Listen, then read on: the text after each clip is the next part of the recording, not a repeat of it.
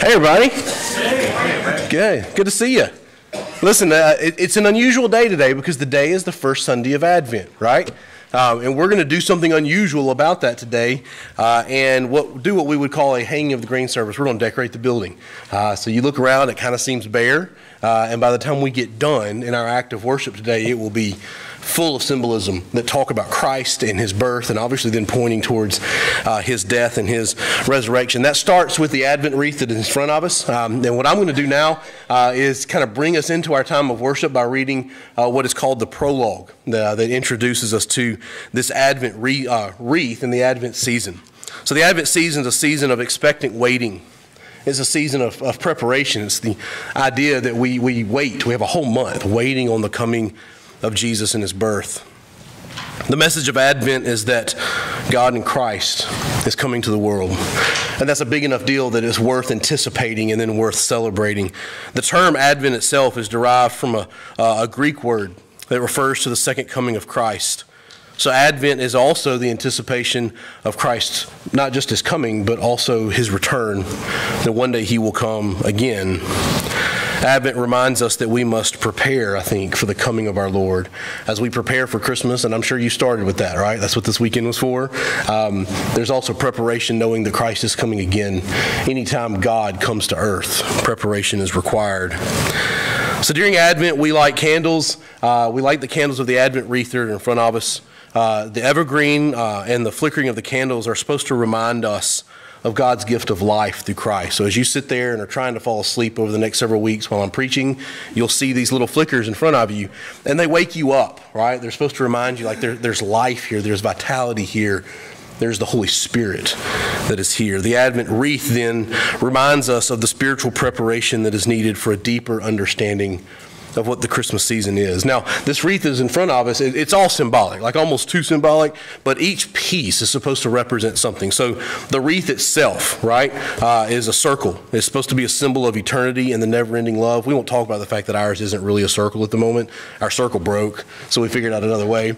But that's the symbol of it. The evergreens, though, and that's the part that you can see, they symbol everlasting life. And we'll actually talk about that again in a minute as we do Christmas trees and things like that. The purple candles are supposed to be symbolic of penitence. The rose candle, the reddish-looking candle, is the symbol of joy. And then, of course, there's the white Christ candle that we will anticipate lighting in a full month from now. White symbolizes the perfection and the purity of Jesus, who is the light of the world. So as we as a family get to begin this season of Advent, let's remember that God loves us. Remember that God sent his son here to save us, that this baby was born on a rescue mission of eternal proportions, and that this season gives hope to us. May God bless us in this season. The first Sunday in Advent, rejoicing in hope. The Advent season is celebrated by lighting the candles of the Advent wreath as a reminder of Christ's coming to redeem the world. This morning we will light the first candle, the candle of hope. Because of Christ's coming, we have hope. We have hope of eternal life. We have hope of a higher quality of life. We have hope that we are never alone because the Holy Spirit is with us. We have hope because Christ is coming back for us. We have hope because our broken relationship with God has been restored. We have the assurance that Christ has conquered death and hell through the power of his blood. We can fully be restored to the fellowship with God the Father. We can also be restored to our fellow man. This hope is born in us when we receive Jesus Christ as Savior. The Apostle Paul wrote, "Through Jesus Christ we have gained access by faith into this grace in which we now stand, and we rejoice in the hope of the glory of God. May the God of hope fill you with all joy and peace as you trust in him." You know, next to the cross, the candle is actually the oldest of Christian symbols next to the cross. It's long been used to represent God. It's a symbol used in Scripture all the time, actually, to talk about the presence of God. You think about, like in Genesis 1, it says when God created, what did he begin with? He began with light. Without light, creation is just an empty, a void darkness. You get to Exodus chapter 3, when Moses meets God in what? In a burning bush. It's the presence of light in this bush. That's the presence of God as he presents himself and identifies himself to us really for the first time. In Exodus chapter 13 and then again in 14, we see God protecting and guiding his people through the pillar of fire and the cloud. It's the presence of God, this fire that would guide them and lead them on their journey. And in the Psalms, we see God as represented with light all throughout it. In Psalm 27, Yahweh is light and salvation. In Psalm 104, it says that God wraps himself in light. In Psalm 119, it says that God's word is a light to our path, a lamp to our path. It's the thing that guides us. You get to Isaiah, and it says that the people who are walking in darkness have seen a what? A great light. That's a messianic promise. That's Isaiah pointing us to the birth of the Christ child. It's obviously talking about the coming of the Messiah. And then in the New Testament, you get to say in John chapter 8, where this child is here and he has grown into a man, and he speaks to us and says, look, I am the light of the world, and he who follows me shall not walk in darkness, but shall have the light of life. This history of montage from the beginning of creation to who Christ was and is the idea that light is used to represent the presence and the holiness of God in creation. And it culminates with Jesus being that light physically incarnate in the world. And then Jesus, who is the light of the world, puts his light into us. Think about what Paul says in the backside of the New Testament, Ephesians, it's chapter 5. He says, for you were once darkness, but now you are light in the Lord. So live as children of light. The idea that light represents God, light pointed to Christ. Christ is light, and then he passes that light to us.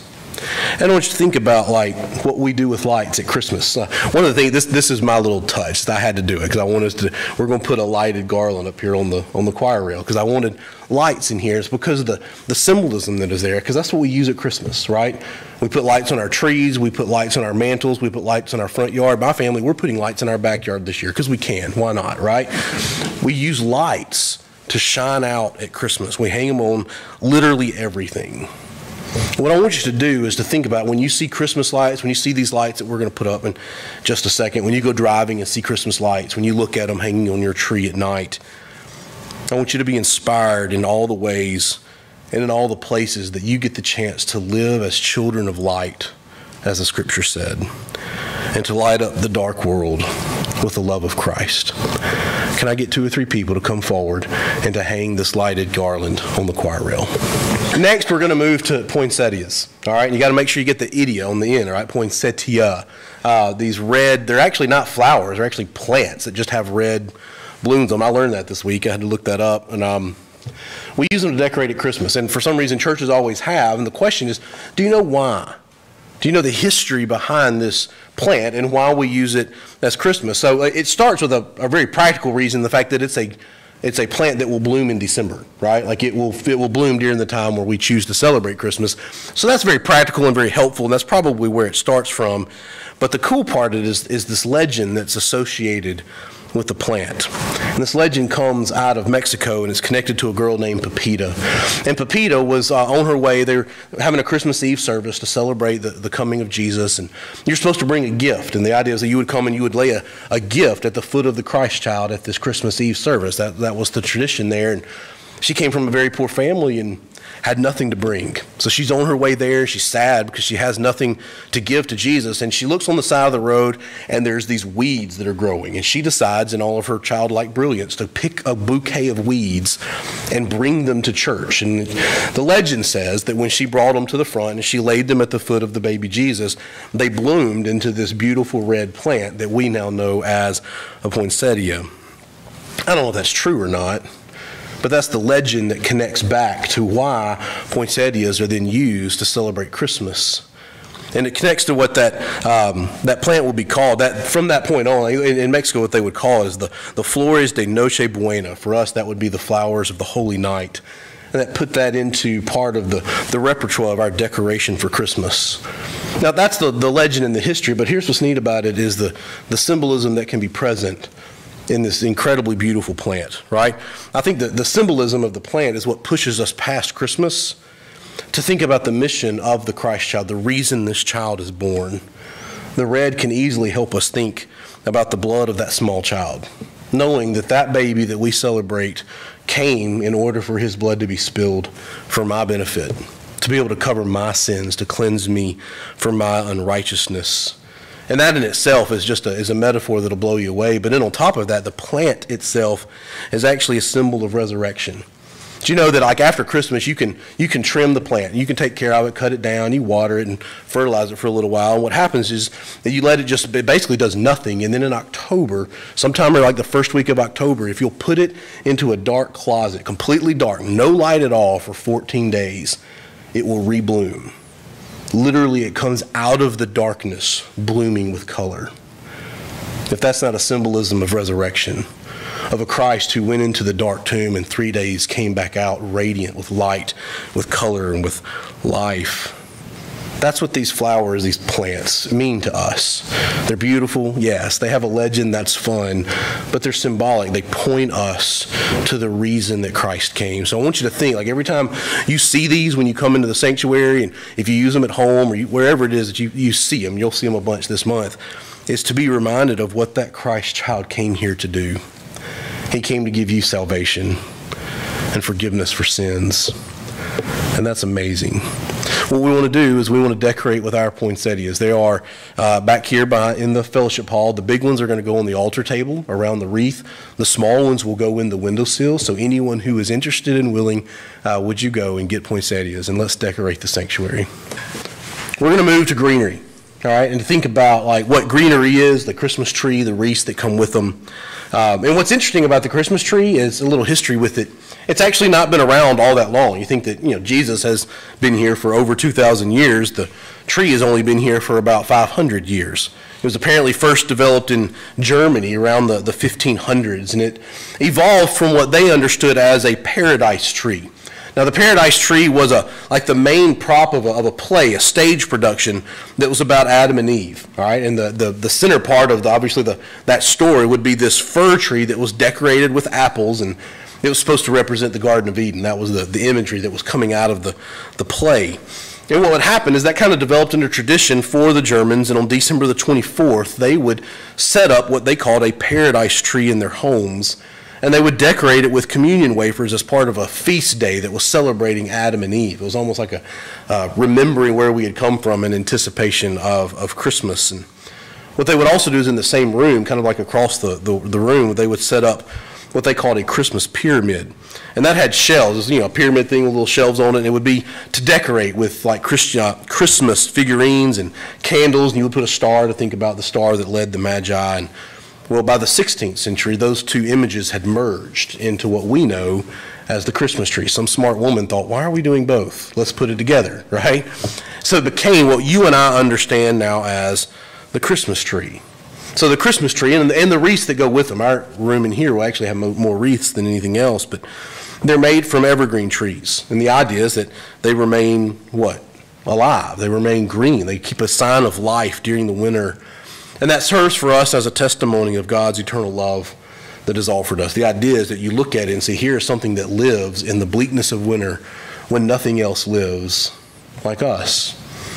Like what God has done for us to give us life in the midst of darkness. And in the contrast of the darkness that surrounds us, and there's plenty of that, I think the Christmas greenery reminds us of God's offer of eternal life. Is that every day you go out and you deal with the chaos of a dark and sinful world at work or just at Walmart right now, anything. Then you get to come home and you look at your tree and you look at your wreath and you're reminded there are things that still live. And that's because God has deemed it so. Because God in his grace has offered life and grace to us. So as we ponder this greenery, as we bring it in and set it up in our room, I hope that you are swamped and literally like surrounded in the imagery of this sanctuary, being wrapped and decorated in what we understand to be a hope-filled symbol of the everlasting life that Christ has given us. So what we need to do is there's a tree that needs to be pulled out and set up and placed in the foyer, and then there are wreaths hanging on each one of these windows. They are standing back here on a table. So that's 7, 8, 10 people, something like that. If you are willing, would you please go and get a wreath and the tree, and let's decorate our sanctuary with the greens.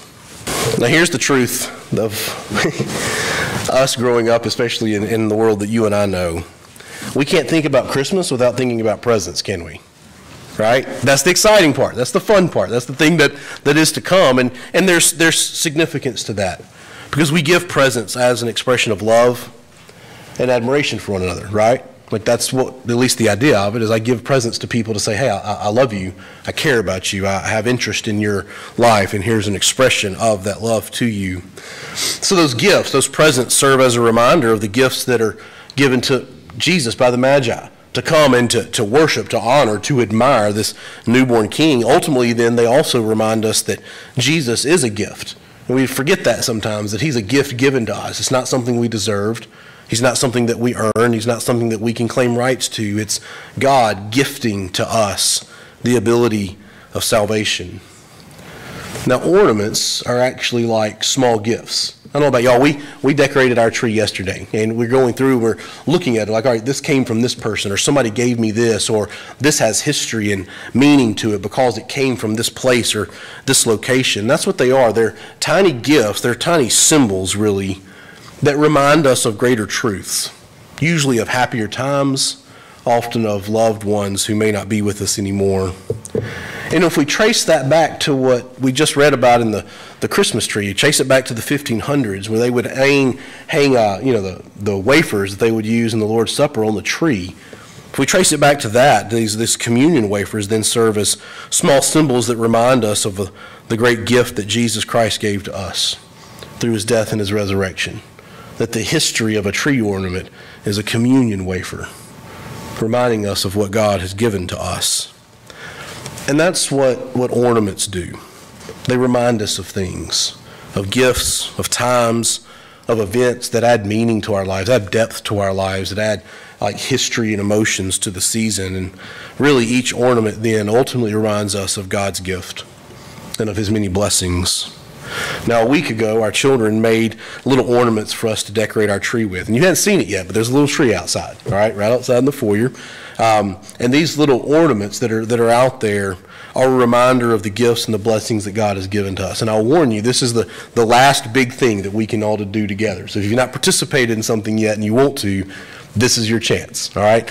So what we're going to do is we're going to go, and there are ornaments out there, and if you would like to take one and hang it on the tree or just watch as someone else does it, we can do this together as a family. All right, so let's go and let's decorate our tree with ornaments. Our last piece is our nativity scene. And you won't see it because it's going to be in the foyer. You'll get to see it on the way out. But I want to tell you the background and the history of that.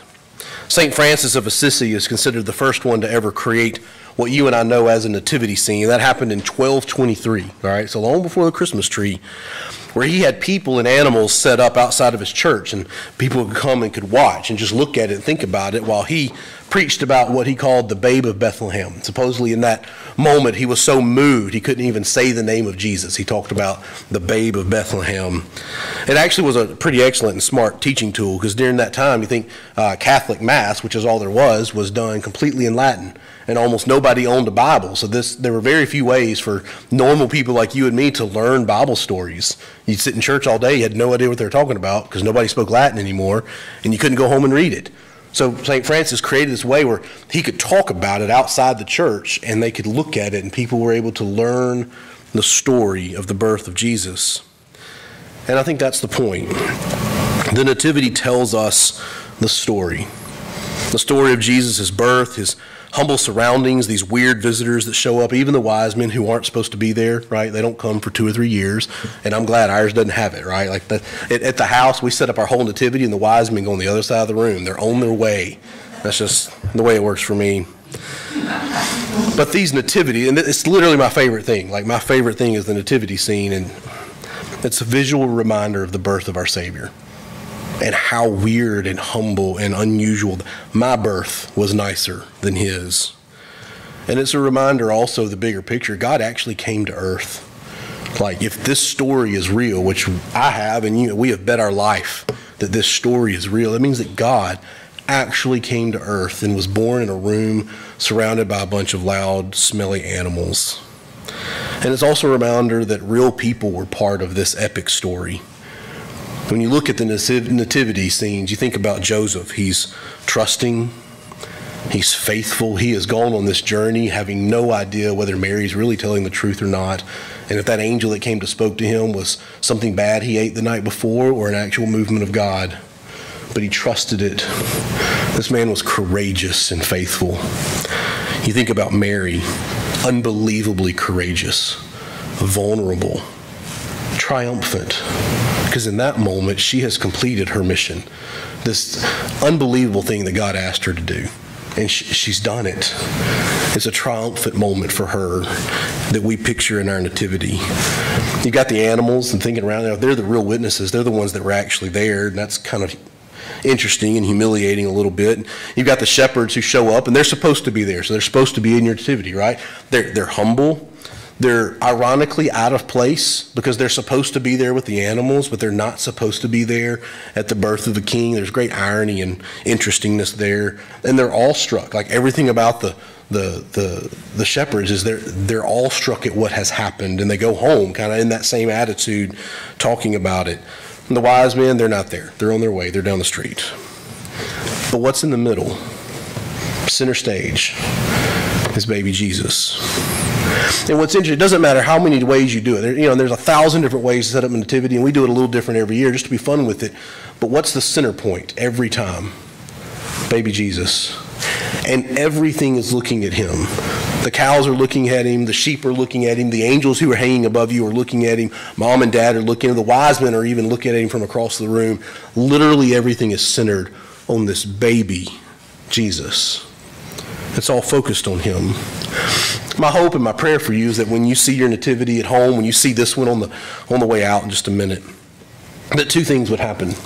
That one, that you would put yourself in that story. Try to imagine what it was like for Mary, for Joseph, to be one of those shepherds and have no idea what's happening. Like, put yourself into that story and then do what they did and what we are rightfully supposed to do, and make sure all of your attention is pointed to Jesus. Could someone please go and place our nativity scene on the table in the foyer? I hope you've enjoyed our weird introduction to the Advent season. We're trying something new. If we like it, we'll do it again next year. If we don't, no big deal. But it's a way for us to get our mind straight and to think about, like, for the next month, we are waiting in great anticipation, not of presents, well, yes, but we're waiting on Christ to come. And you and I wait on his return. And I hope that creates moments of awestruckness for you, of joy, of worship. O come, Emmanuel, and ransom captive